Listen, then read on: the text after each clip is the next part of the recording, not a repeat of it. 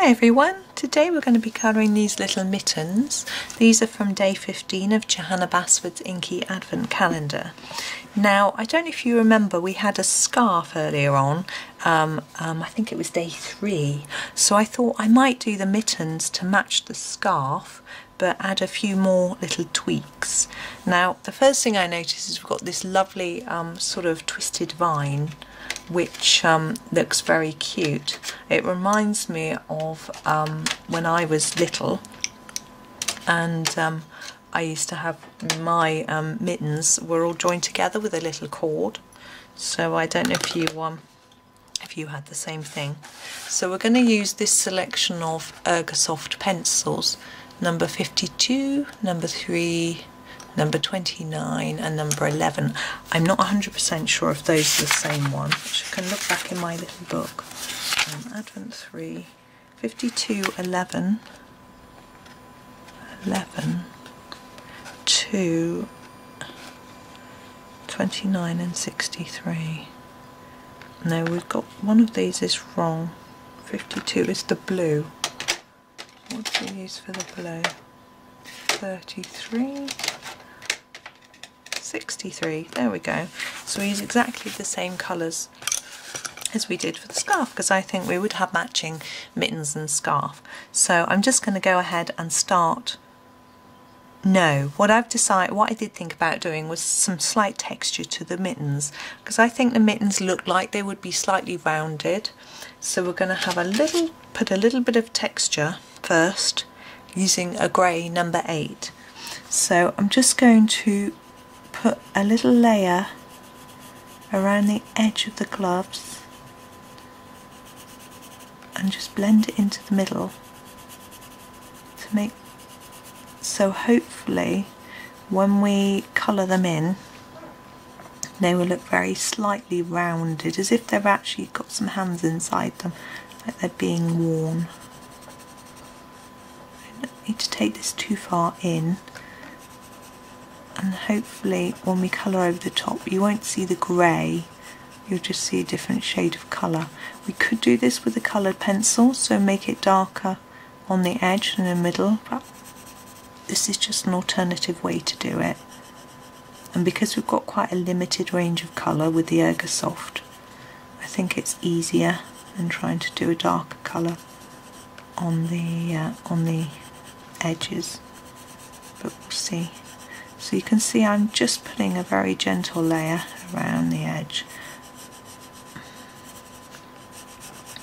And I'm going to blend it out in a minute as well. Now make sure when you do blend it out that you don't use a burnishing pencil by mistake.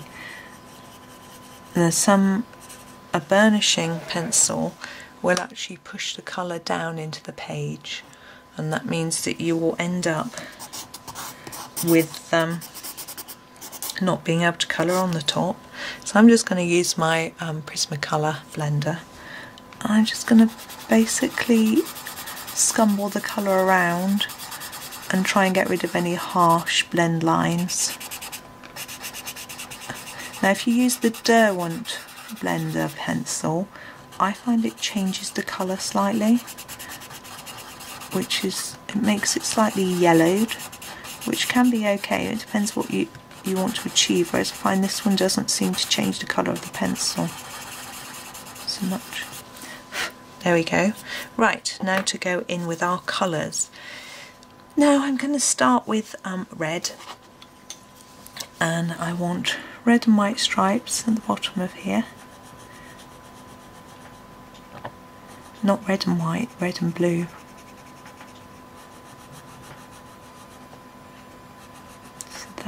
Going to be red, and what I'm going to do is work on both gloves at once.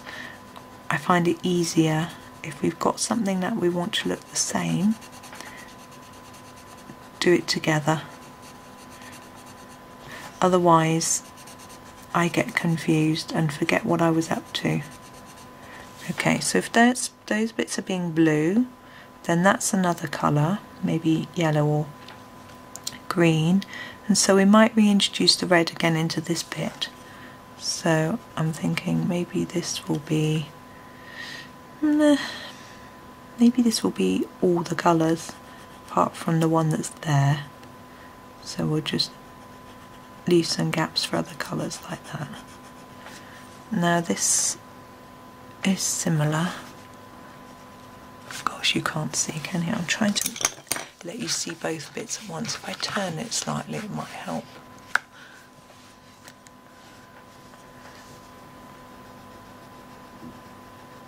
So that bit there, that's two different colours. We'll do that bit there. Oh, now I've got several colours. We'll do that bit there.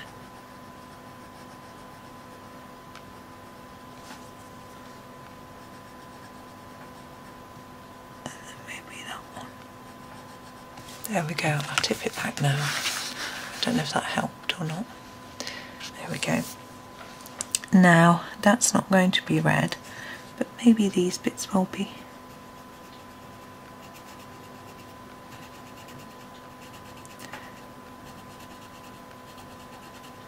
And the same on this one.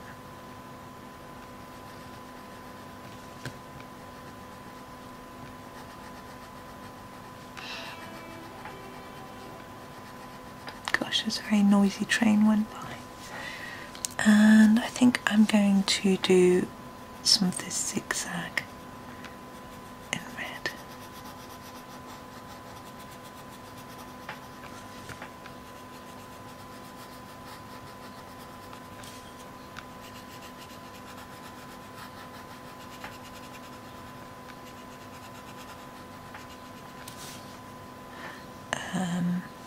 Start with that one so it looks quite similar.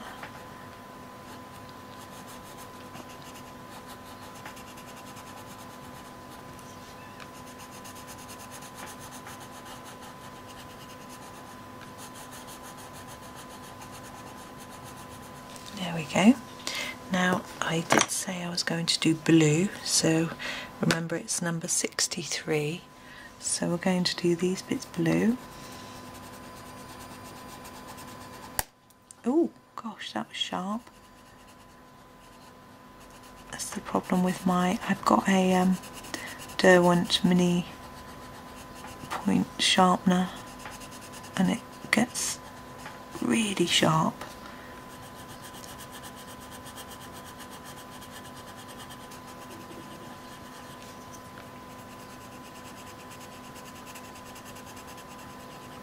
Now we need to decide where to go next with our blue. We certainly don't want it here, but we want it somewhere in here, so I'm going to pop one there, one there, yes, one here, and one here, and on this one, one here. Now, I'm not using any particular technique with this, I'm just colouring in the box, just an even pressure. It's rather fun. So we're not going to put blue here, we'll use that colour there, but we'll pop a layer of blue here. Now what I've noticed about the thumb is the very tip of the thumb is different. It's just a plain piece. And I think I'll do this colour there. So I think that might be enough blue. Obviously we need to do this bit. See if you can see what I'm doing here.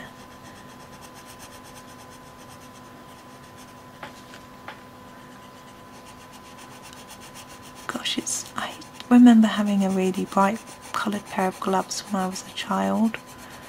Mittens like this. I don't wear mittens now. I like a finger in my glove so I can feel what I'm doing. And I always wear black gloves, it's very dull. There we go. Now, I think I'm going to want a blue on the end, maybe. I'll think about that. I'm going to go in with my yellow. Green. Now I'm going to do that, yes, this band in green and this band green. I need to make sure we've got enough yellow so it does show up.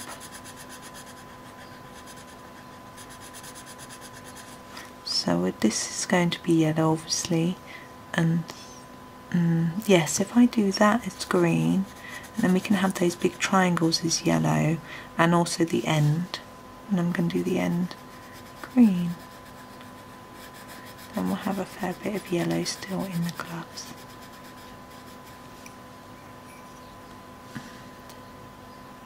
Ah, that can't be yellow and that needs to be green. There we go, that's right. And this one, let's see if you can see, yes. And here. Now use whatever motion you find works for you. A lot of people say using this round and round scumbling motion like this stops you seeing the lines as much. And for really big areas I think it's really important to do that because you see the lines more. But when you've got a smaller area, for some reason it just doesn't seem to show them up as much.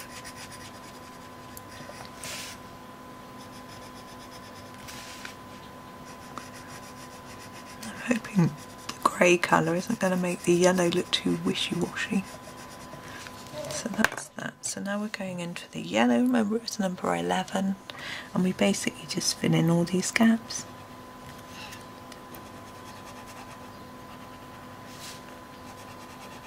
Oh, when I dust my desk I find all little tiny bits of ends of pencils where I sharpen them too hard, and they've snapped off and shot across the room. Luckily I haven't managed to hit anyone yet with the end of a pencil. Sorry you couldn't see what I was doing there. But I am really just colouring it in an even texture. Now the little swirls and things, I'm trying to think what to do with that. I think I'm going to introduce a metallic or glitter. What should we do? Now if I had a see-through glitter pen, so clear with just glitter, I'd go all over the mittens, but I don't. I only have coloured glitter pens. And I'm struggling to choose the colour because they look similar to the ones I have done already. So I'm wondering whether to just go out there and do something different like purple. I've got this purple one. But whether that'll just look really weird. It looks really blue in this light, but whether it'll look odd because it's just introducing a completely new colour. Crikey, difficult. I've decided to go for gold. Can't go wrong with gold, it's Christmas. So I'm just going to go through the whole of this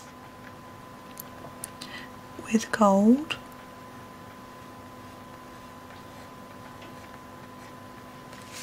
And I'm going to add some silver as well,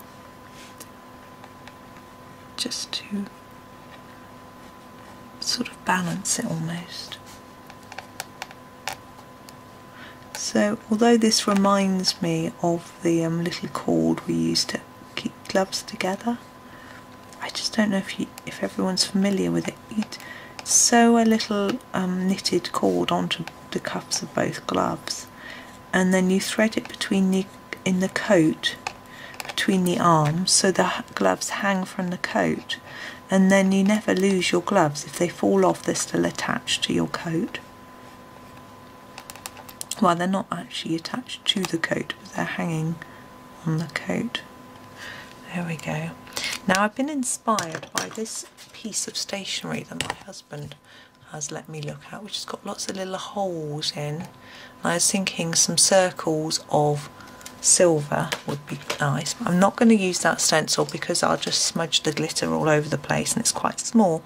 So I'm just going to use this silver pen and just make up some circles with my own in various places. I don't know whether it looks like snow Oh, I need to do the top first. Sorry, you can't see.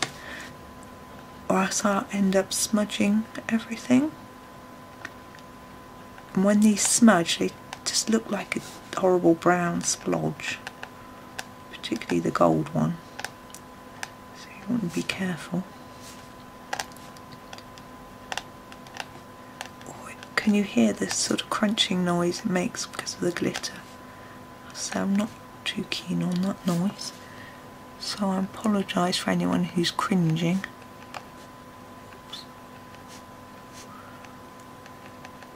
Our first one was big and then the others they've shrunk, so I'm going to go back over and make them a bit bigger so they're all the same size. I'm going to have to turn it round so I don't smudge it though. Those are too close together, but hey ho.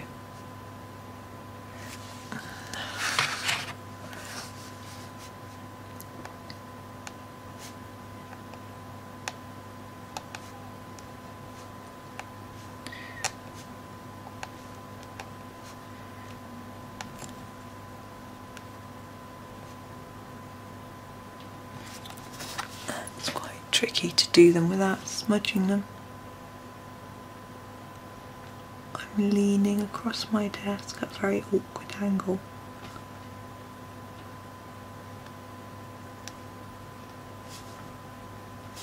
Lucky no one's here watching. There we go. I think that's enough. Now I'm going to tip it so that you can see the sparkle. Tip it towards my lamp. There we are. So I hope you enjoyed the video. Thank you so much for watching and happy colouring.